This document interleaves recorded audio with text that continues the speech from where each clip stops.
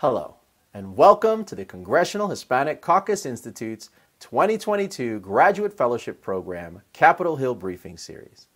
I'm Marco Davis, President and CEO of CHCI.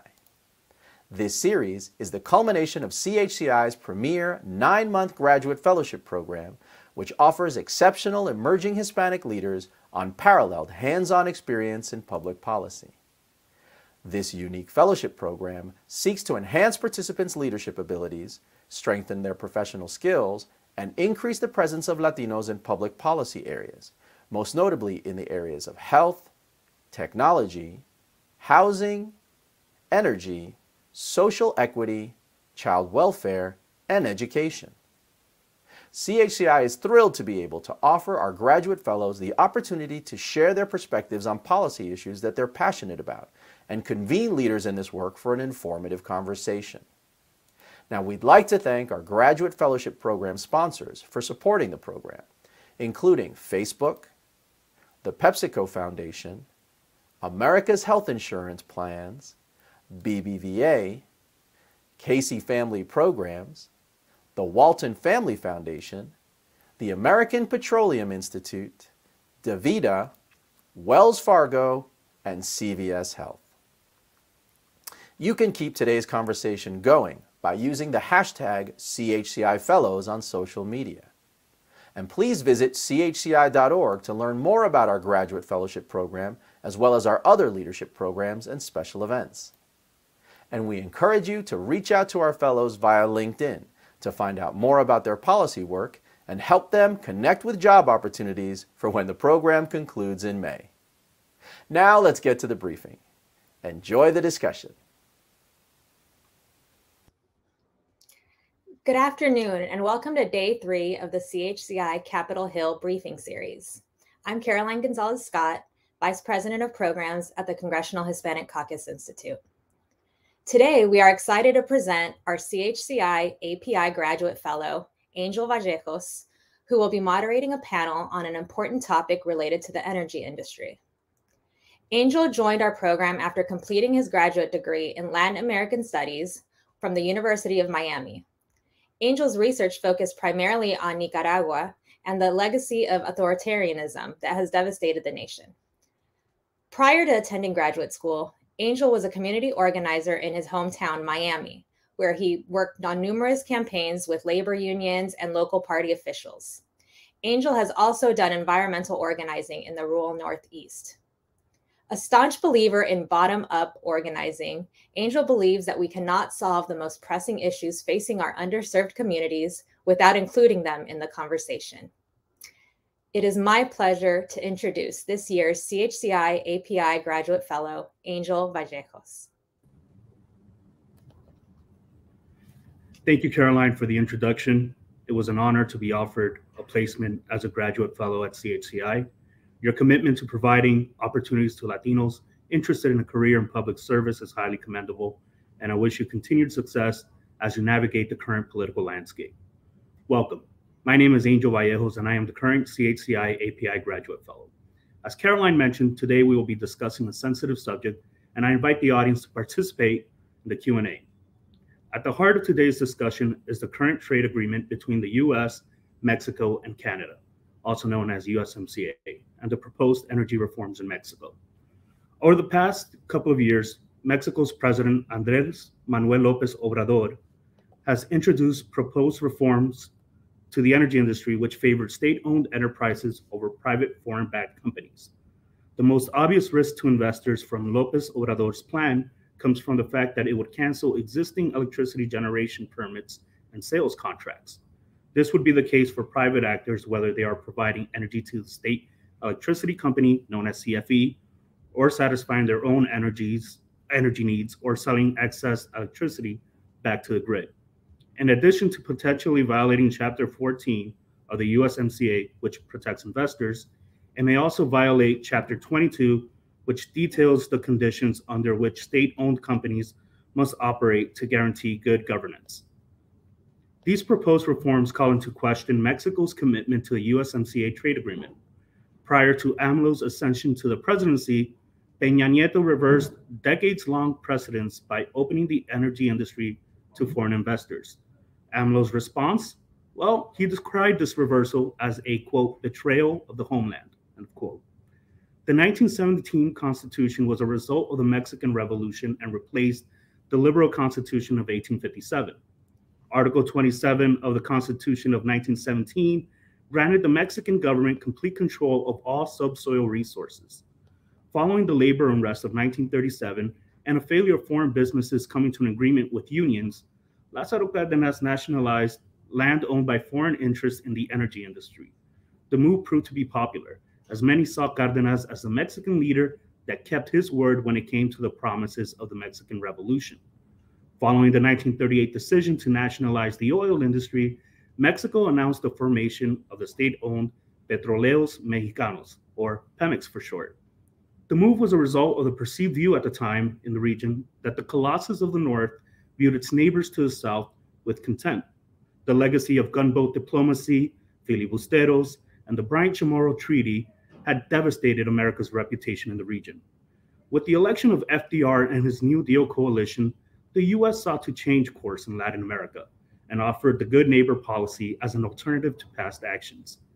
These changes in American foreign policy are not incidental. At the time, America's priorities shifted from the region towards Europe. The U.S. believed that cooperation with Latin America on trade was a better policy going forward as they sought to minimize Germany's growing influence in the region. However, when AMLO took office in 2018, the world had changed drastically since the days of Cárdenas.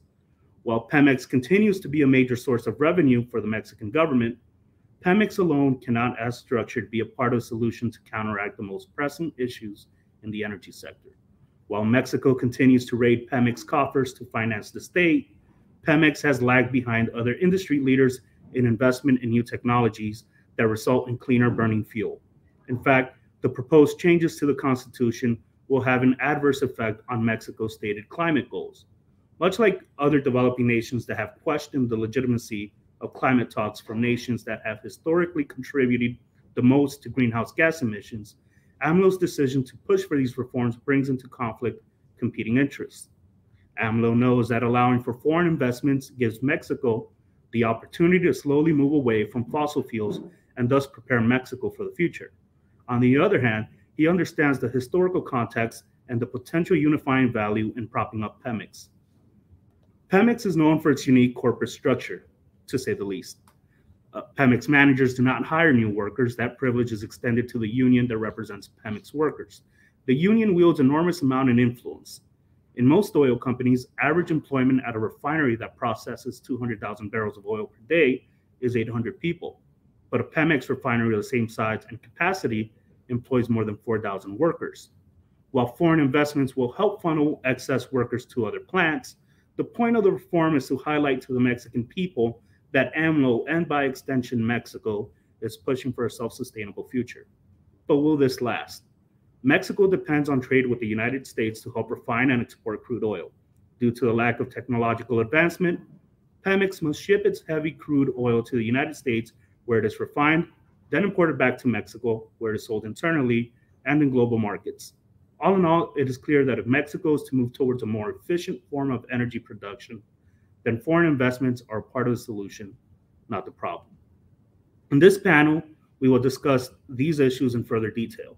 We have with us Andrew Colgan, who is a senior manager for tax and trade policy at the American Petroleum Institute. Andrew will discuss Mexico's current proposed policy reforms and its effect on the industry at large. Please join me in welcoming Mr. Colgan. Andrew? Hey, Angel. This is a pleasure to be with you all today. My name is Andrew Colgan. I'm the Senior Manager for Tax and Trade Policy at API. Previously, I was at a small lobby shop downtown, and before that, I worked on the Hill for Ways and Means Chairman Kevin Brady. I did my graduate work at the London School of Economics, and I did my undergraduate work in classics and economics at Dartmouth. At API, as pretty clear by my title, I focus on tax and trade policy, and as well as customs and corporate accounting and finance. In the trade space, API has been predominantly focused on free trade, as well as opening markets, et cetera. We were heavily involved in both the creation of NAFTA and its successor USMCA, and we continue to view USMCA as an important tool in not only promoting regional energy flows between the U.S., Mexico, and Canada, but also in providing making North America a good counterbalance to both the European Union and emerging powers in Asia like Russia and China. Great, thanks, Andrew. We look forward to seeing your thoughts on the issue as we get further in the discussion. Our other panelist is Santiago Solas Oliva, who is the Associate Manager of Government and International Affairs at the United States Hispanic Chamber of Commerce. As a Mexican national, Santiago will provide his thoughts on the current issues in the energy industry and provide us with a quick snapshot view of how other young Mexican nationals think about this issue at large. It is my hope in inviting Santiago to speak that we recognize the need to bring those on the receiving end of trade deals into the conversation. In this increasingly interconnected world we live in, we must not hesitate to reach across to find the truth. Santiago, welcome. Thank you so much, Angel. Good afternoon, everyone. Well, my name is Santiago Salas Oliva. I was born and raised in Mexico City. I did a lot of work there around consumer product regulation. And I graduated at the University of San Francisco with a politics degree, concentration in politics of transformation. And now at the U.S. Hispanic Chamber of Commerce, I deal directly with issues relevant to the small minority-owned business community in the U.S., as well as trade and international relations issues that affect the entire U.S. business community. Perfect. We appreciate your introductions, and I wish to begin this portion of the panel by asking Santiago, is Mexico's youth as politically involved as their Mexican-American counterparts? Absolutely. You know, Mexico's civic society is very active in the country's public affairs. We have seen a rising level of engagement in the last couple of years, especially in young women. However, this engagement is slightly different to what we see here in the U.S. The activism does not typically follow the elections, like in the U.S., where you see young people volunteer to go canvassing.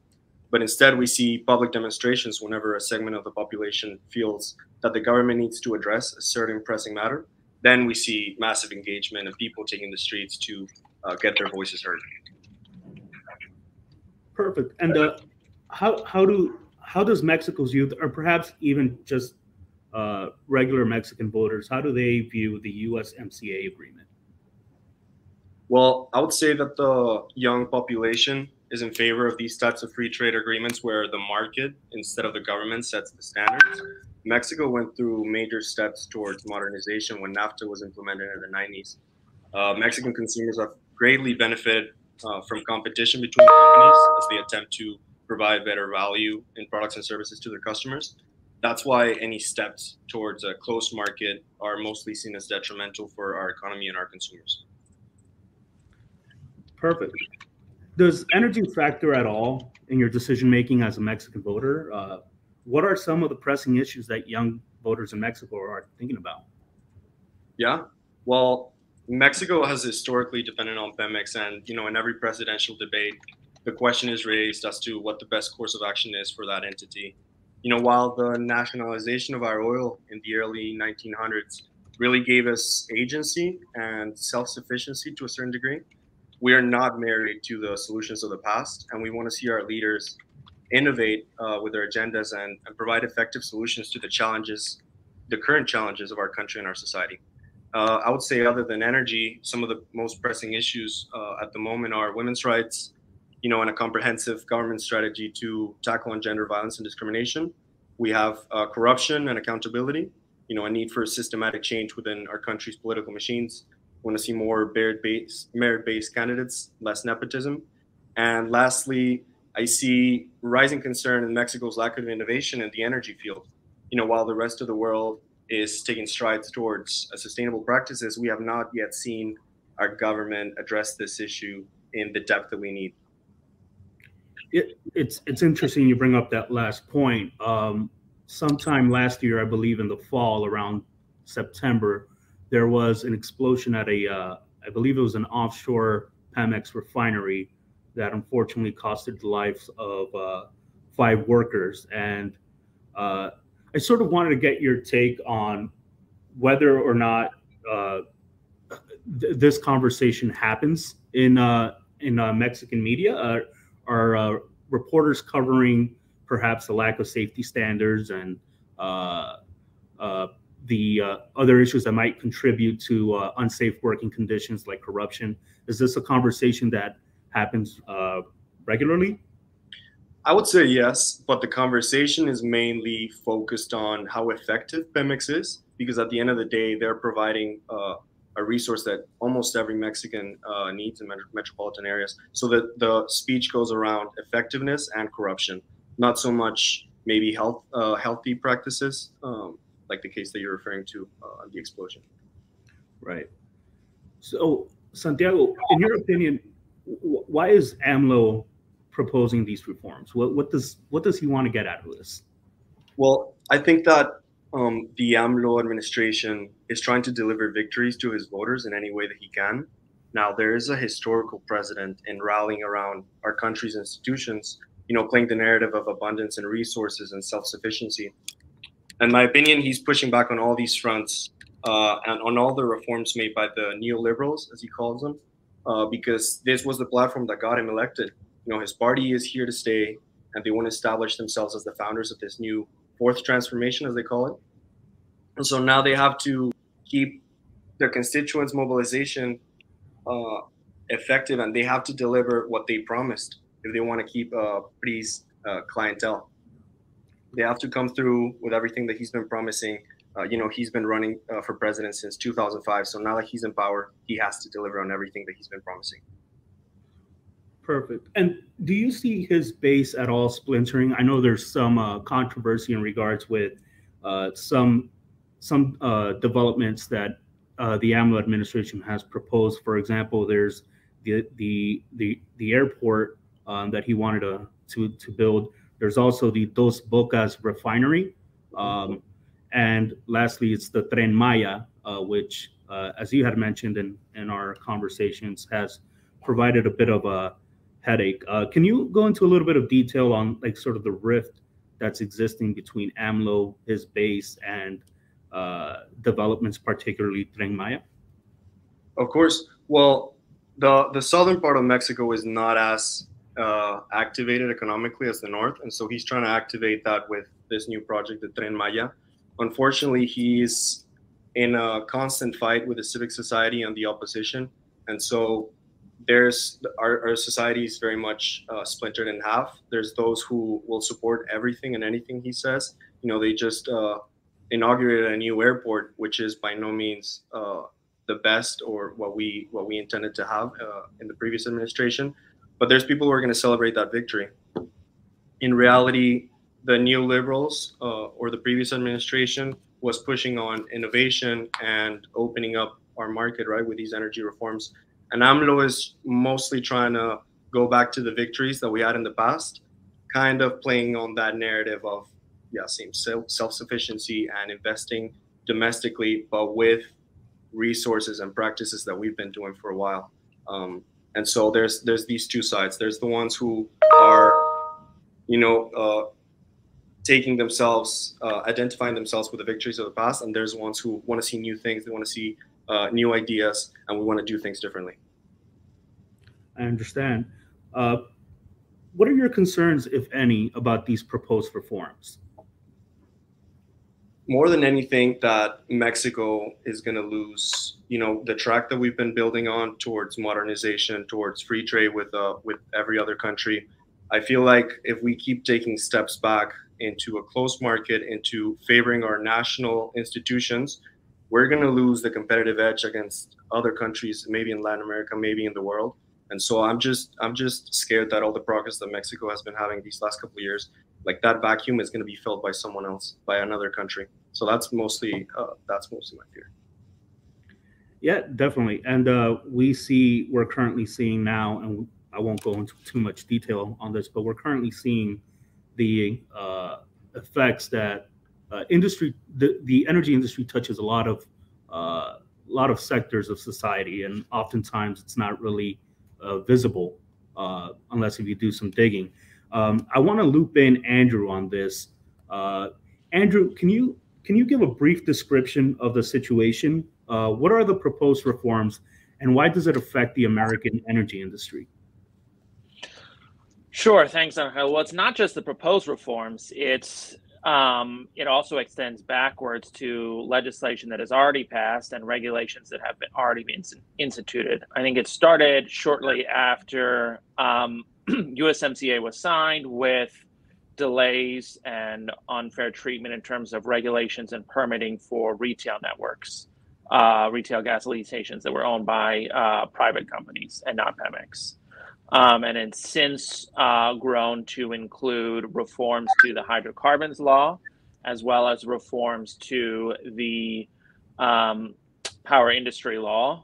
And then there's also been a series of regulatory decisions from SAT, which is the American version of the IRS, that have changed import and export permits, and in some cases revoked them or ended them entirely, for the import and export of hydrocarbons, both via pipeline and again through maritime facilities, like LNG export terminals, for example. I'm sorry, can you clarify what LNG is? Sure, liquid natural gas. So it's natural gas that's been compressed into a liquid state, so it's easier to ship. And because obviously you get more gas in a smaller space if it's a liquid. And so that's primarily, so gas is shipped internationally via pipeline and or via LNG through ships. And the constitutional reforms more or less enshrine these changes that have already happened legislatively and regulatorily in the Constitution, as well as, of course, roll back the opening of the Mexican energy industry to private investment. Perfect. And you mentioned a little bit in your introduction about how your office has sort of worked with on the formation of NAFTA. I wanted to get your view on what are the key differences as it pertains to the energy industry between the USMCA and NAFTA. I think the key difference is this item called the ratchet clause, which essentially allows Mexico to open up its energy industry further to private investment, but not go backwards and close it off to private investment. This was something that was initially negotiated as part of TPP, the Trans-Pacific Partnership, which was a regional agreement of Pacific countries to which Mexico and Canada are signatories, but which the U.S. is not, unfortunately. But that's a discussion for another time. And so that's kind of the key distinction, is that in and of itself, any attempts to go backwards in terms of openness to private investment in the energy sector is a violation of USMCA. And then there's a variety of the smaller issues, but I think the biggest charge that came from President AMLO is that the USMCA does not govern the energy industry, which is patently just untrue. There was an energy chapter that was removed from USMCA at the president's request, President AMLO's request, but the agreement as a whole still applies to the energy industry. Perfect. And one of the main points API touts is that Pemex fuel pollutes more than American standards, thus creating environmental degradation. Can you explain why this is the case? Why is it that if Mexico were to go through with its reforms, that it would contribute to environmental degradation as opposed to helping Mexico achieve climate goals? Sure. There's a couple issues here. I think first is the climate aspect. And one of our industry's biggest investments in Mexico has been natural gas and natural gas generation. CFE, for example, is still majority fuel oil generation, which in terms of emissions is pretty high up there, nowhere near as clean burning as natural gas. But additionally, this all goes back to why the reforms were instituted in 2013 and 2014, is that just Pemex couldn't cut it. They didn't have the technology or the ability to refine fuel as cleanly, as effectively as the United States can. And it's not just the fuel itself, it's also all the other pieces that go into refining, that go into siting the refinery, et cetera, et cetera. Perfect. And I just thought about this. I want to jump back. You had mentioned how these reforms violate USMCA. I wanted to get your take on what is the steps to remedy this situation. How does the industry go about voicing its concern? Well, I think the first step in what we have been doing is raising these issues with the U.S. federal agencies and negotiators. So we've had meetings, our industry has had meetings with USTR primarily, but also which is the Office of the Trade Representative, who enforces and negotiates trade agreements. We've also had meetings with Department of Commerce, Department of State, Department of Energy, and the National Security Council, the White House, all of which are involved directly or tangentially in this issue. That's kind of the first step is awareness. And the second step, I guess there's two possible options. First is what we call a state-to-state dispute settlement, where the USTR, so Ambassador Catherine Tai, would request consultations with Mexico to resolve these issues. And that would fall around issues of state-owned enterprises and designated monopoly. So essentially around the reforms Mexico has taken to promote Pemex and promote CFE and give them advantages over private investment. And so that's one tack, and that's our preferred tack, and that's called state-to-state dispute settlement. The other one is investor-state dispute settlement, and there's a whole several chapters in USMCA that evolve around protecting private investment in Mexico. And so two companies have already initiated ISDS claims against Mexico, Montera Energy being the one that's on the top of my head right now, essentially saying that you all violated our the investment portions of USMCA and have made it impossible for us to operate our investments in Mexico, and therefore we'd like our money back, essentially. The problem with ISDS is that it is long, protracted, expensive, and if you lose, you essentially have to be prepared to never operate in Mexico again. And so I think our companies would like to pursue this state-to-state dispute settlement system first. And honestly, it's a very strong case as well, just given the fact that the laws and regulations that have been adopted by the Mexican Congress and the Lopez Obrador administration so clearly violate the state-owned enterprises sections of USMCA. Perfect. And what outcome do you hope is achieved? I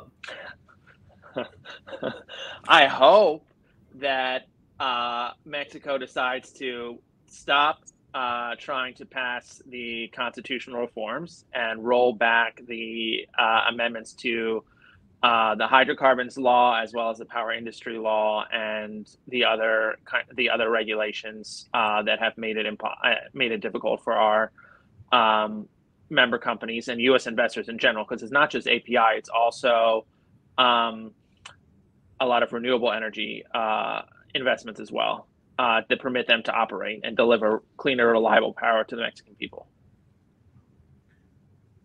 Perfect. And Santiago, I want to loop you in on this. I know that with your office, you guys have also tracked USMCA, and I sort of wanted to get your view on whether your office sort of sees that this might be an issue that might lead into other industries. Is that a concern at the moment, or? I wouldn't say that we're anticipating this problem to go on other industries. We did identify this happening, and we sent an advocacy letter to the USTR office, but we certainly don't expect this same issue of anti-competitiveness and favoring domestic institutions over others not complying with the USMCA. Perfect. And I actually want to, while we're on this subject, I do want to bring up, somebody had posted on the comments section a question, and I don't know, Santiago, if you would be able to answer this, but what impact do Mexico's current energy policies have on the equitable distribution of resources and energy to urban households? Okay, let me see. Can you repeat the question? I don't see it in the chat. Oh, yeah, sure. It's what impact do Mexico's current energy policies have on the equitable distribution of resources and energy to urban households? I think the question gets at the heart of, is there some sort of, because it's a state-owned enterprise, does Pemex have some sort of subsidized policy where they help urban communities have access to energy to satisfy their energy needs? You know, I don't know that these measures are going to affect the distribution of these resources within the population. I would assume that they don't, mainly because it's a national owned institution, and so there shouldn't be an issue there. Perfect. And Andrew, you mentioned a bit about investments in renewables. Are you able to speak a little bit about how that looks like as far as foreign companies investing in Mexico? Sure. So in the same way that our members have invested in Mexico via retail networks, kind of exploration and development in the upstream space, as well as building these LNG facilities and pipelines, the renewable energy industry has also invested in building renewable projects in Mexico. And right now, and so they run the gamut from solar and wind to other more complex things. But the whole goal is that they deliver cleaner, more reliable power to CFE for transmission to businesses and families in Mexico. And they're all part of Mexico's Paris commitments and the DNCs, defined national contributions. And I think one of the big issues is that a lot of foreign companies have invested in Mexico based off of the 2013-2014 energy reforms and the promise of the availability of cleaner energy. And these companies own commitments to reduce their emissions or to go net zero by 2050 or what have you. And so Mexico's moves now to move away from those policies and to move away from those investments in private investment in renewable technology now will alter all the complex internal calculations that these companies have made in investing in Mexico and their global commitment to reduce emissions. Perfect. And we have a couple of questions on workers and working conditions in Mexico. And Andrew, I wanted to see if perhaps you might be the person for this. Aaron in the chat wrote, what are the working conditions for Pemex workers, and how do these conditions contribute to the overall health of the market? I have no idea. It's a good question. Sorry. I know we have, obviously, OSHA regulates the workers at our downstream at our refineries here in the U.S., and I believe most of them are also unionized as well. So we have strong worker protections in U.S. Refineries. Absolutely. And one thing I can't say due to my background in working with the unions, the industry here in the States, in many places, are actually are staffed by union workers, which go through a rigorous training, health safety standards. And while I can't speak to what happens in Mexico, there is a higher rate of accidents on the job in Mexico, and that can be due to a number of things. It can be contractors skimping out on good quality materials. It can be employers not providing protective equipment. All those things sort of factor into how safe a job site can or cannot be. One of the things that we should be pretty grateful, and this is coming from a perspective of union labor, is that our unions in the States are actually in a position to be able to adequately train and deliver good working employees to job sites. So that is something, always a little plug there for the labor movement. But that is something that I think we should keep in mind, is that just because a job site is a union in another country doesn't necessarily mean they have the same standards, right? Their labor movement might be set up differently. They might not take as much space in the political sector, mainly because they just rely on possibly just hush-hush deals, not rocking the boat, and that sort of comes down into the working space. There's a question here that I would like to ask Andrew from Daniel. How do the changes at the policy level impact the individual consumer and how they can access energy and other resources? So I think one of the goals of, and I would say I'm not going to speak to the minds of the voters in 2013 and 14 in Mexico, but one of the goals of those liberalizing reforms was to provide better, cleaner, more reliable and power to both Mexican households and to businesses across Mexico, which they hope will obviously provide a better quality of life and living for Mexican families, but also to encourage more foreign direct investment in Mexico now that they have more reliable power. Because I think it's quite clear at this point, it's the not so secret, dirty secret, is that Pemex and CFE cannot meet the energy demands for Mexico. That those two institutions alone cannot meet the demand for energy, either via fuels or via electricity. Awesome. Santiago, I think this question is probably best directed at you. What will it take for AMLO to reverse course on his proposed energy reforms? Do you see recent U.S. concerns over those reforms or potential future U.S. actions affecting AMLO's decision-making? Well, I wish I knew if there's a way to make him pull back on all these reforms. I really don't see pressure coming from an international side affecting the decisions he takes with his team. I mostly see, the idea of what he promised his clientele and his constituents. He's addressing those needs. He's not addressing what the civic society is saying or what the government what the corporations are saying. So I really don't know if there's anything that we can do as international stakeholders to put pressure on reversing these reforms. Andrew, I assume you feel the same. Yeah, I think up until the midterms, there was a reluctance on the part of federal agencies in the U.S. and the U.S. government to directly engage with President López Obrador on these issues, because it sort of fed into the message he was selling his constituents, that he was standing up to America and, the rah-rah populism of his platform.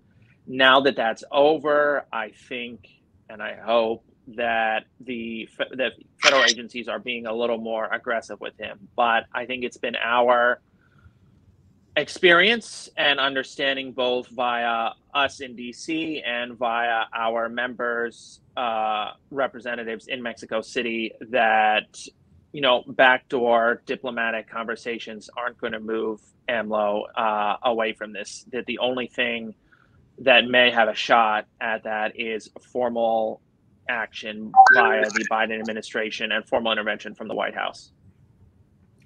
Perfect. I'm glad you mentioned the White House, because that segues perfectly to another question. A LinkedIn user wrote, Andrew, how will the Biden administration's recent ban on Russian oil impact Mexico's ability to fill that gap within the constraints of USMCA, AMLO's mandate for Mexico to reduce overall exports to the U.S.? That's a great question. And so I think first thing to consider is that Russian crude imports into the U.S. were only a small share of total U.S. imports. I think anywhere from 3 to 7%, depending on the year you're choosing. And there was no dependence on those imports. They were chosen because they were priced attractively. And so, you know, with the Russian oil ban, all our members have said, look, you know, we'll make it work. We'll get fuel from somewhere else. We can get fuel from somewhere else, just maybe a little more expensive. And so that continues. And so with respect to Mexico's exports to the U.S., I think it puts Mexico in a tough position, because just generally the crude and gas prices have risen, and so in the U.S. as well as everywhere else. So they're going to get a higher return on investment selling it into the U.S. That said, I am not an expert on regional energy flows and midstream infrastructure. So and a lot of that plays into how and where Russian crude is used and where Mexico crude and gasoline goes as well. So, for example, Russian crude was primarily used on the East Coast and on the West Coast, where a lack of midstream pipeline infrastructure prevented the crude, the WTI, West Texas Intermediate, that was extracted in the center of the country, Eagle Ford, Bakken, et cetera. It made it very difficult for it to make it up to the East Coast, to Delaware, Pennsylvania, New York, Massachusetts, and so forth. And so it was actually easier and less expensive for them to import crude via ship than to get it domestically via pipeline. So my point being that that's a complicated question with a complicated answer that I can only give you a partial answer to, because I don't know how all those regional infrastructure and pipeline infrastructure works, and so where exactly in the U.S. the Mexican crude would go and how that would displace any Russian crude. Perfect. Thanks for that explanation. You learn something new every day. I did not know that the coasts were the major importers of Russian crude due to the lack of midstream infrastructure. And for those who are not privy to the lingo of the industry, Andrew, would you mind explaining just really briefly what midstream is? So midstream are pipelines. They carry, essentially, rudimentary terms, they carry crude or natural gas from the extraction site, from the wellhead, to the refinery or processing plant. And so that's the number one way and I work next to the midstream policy folks, so I hope they don't yell at me after this, but I believe that is the number one way that natural gas and crude is transported inside the United States. Other options being rail car and truck. Perfect. And I'm going to call this the last question of the Q&A portion. How does the suggestion that the U.S. has a leg up on Mexico's capacity to transition to a more sustainable, just energy future in the face of climate change stand if it is obviously challenged by the USA energy system, failures of several hurricanes, Maria, Irene, etc., and the Texas freeze last year? I guess the question is talking about how is it that the U.S. can say they can help Mexico transition into cleaner fuel if for some reason we're not doing that here? I guess is the perception.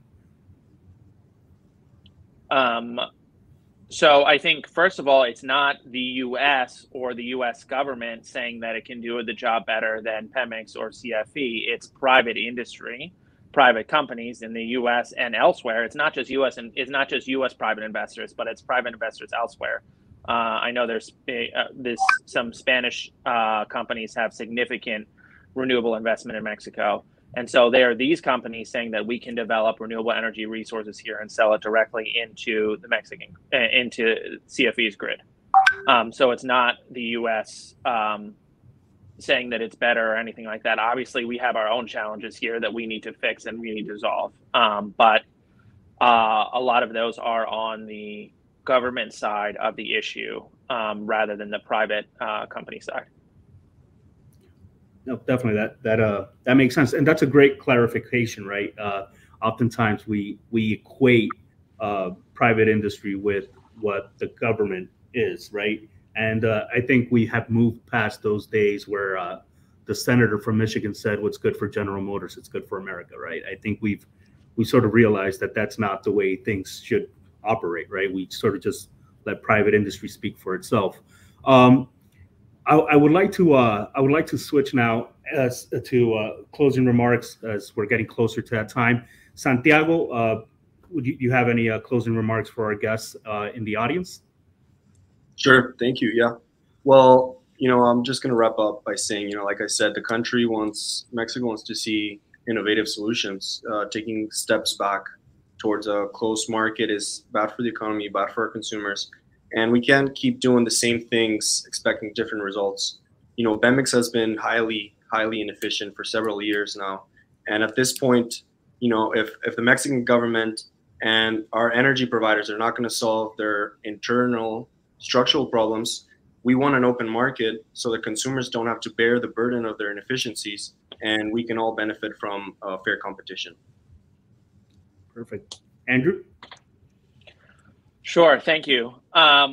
So I think I grew up watching the West Wing. I believe in free trade as not only being able to provide better goods and services to people around the world, households and businesses, but also that free trade in and of itself is a policy good. We see that now with Russia and Ukraine. The more closely the world is tied together in terms of commerce and economics and trade, the more harmonious they are or the less likely they are to go to war with one another. And so that's the space that I'm coming at from this, is that free trade in and of itself is good, but also the liberalizing reforms and U.S. Andrew, I'm sorry, you cut and more reliable power to Mexican businesses and families. Perfect. Thank you for that, Andrew. And I quickly want to say that I'm glad you made that connection with how free trade actually helps prevent regional wars. One of the things that the European Union was actually founded on was better trade relations between France and Germany, specifically with the steel industry, which is obviously one of the main tools to make weaponry, right? I want to quickly just add some closing remarks on my end. I want to thank my panelists for taking time out of their schedule to deliver remarks about this timely, sensitive subject. Your expertise and experience is greatly appreciated. I would like to give a special thanks to those in attendance, and thank you for your engagement on this subject matter. I hope this conversation sparks an interest in reliable energy solutions, given the world events that have occurred over the past month. And I also want to give an extended shout out to my fellow cohorts at CHCI. Over this past week and the next couple of days, you will be hearing from graduate fellows, but our program also has public policy fellows and interns as well. And one of the things that I would like to say is that as a former community organizer, I am extremely optimistic and excited about what the future has for our communities. There are a lot of young, bright kids with great ideas on how to advance social equity in their home communities. And I hope you guys follow them and look at the work that they're doing, because they're totally really cool game changers. So that's it on my end. I want to thank you for your time. I hope this was a veritable learning experience. And until then, have a good one.